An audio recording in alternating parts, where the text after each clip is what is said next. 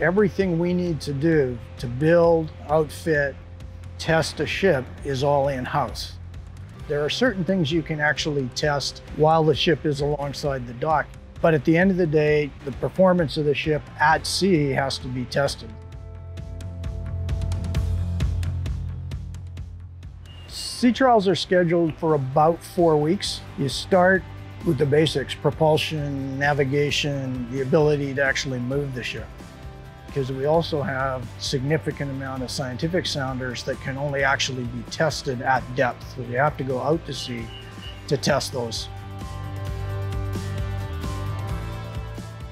We make sure all the systems are in set to work conditions, and we do our trials for them, make sure they all operate the way they're supposed to operate.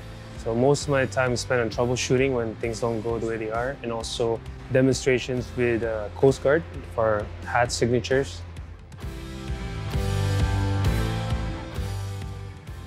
This vessel is a state-of-the-art, multitaskable ship with an incredible amount of scientific capacity. Not only is it a trawler where you can catch live fish, but it is heavily outfitted with acoustic systems that will allow scientists to understand the health of the oceans without actually catching fish. So it's a huge advancement in what they've been able to do in the past.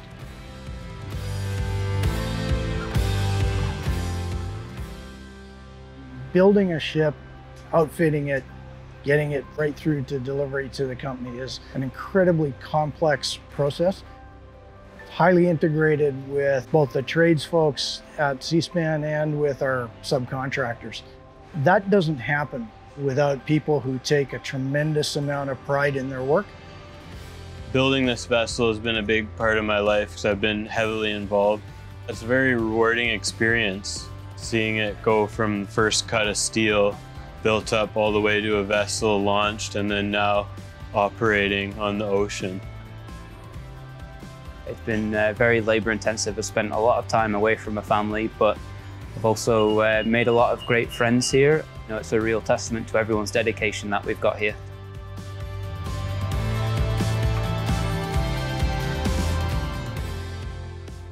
Yeah, this project's important to me because this is one of the first large Coast Guard vessels to be built in Canada in over 30 years. This is an opportunity to produce the next generation of new ships for the guys to actually operate and have new equipment that's safer, more modern, way better for them to do their job.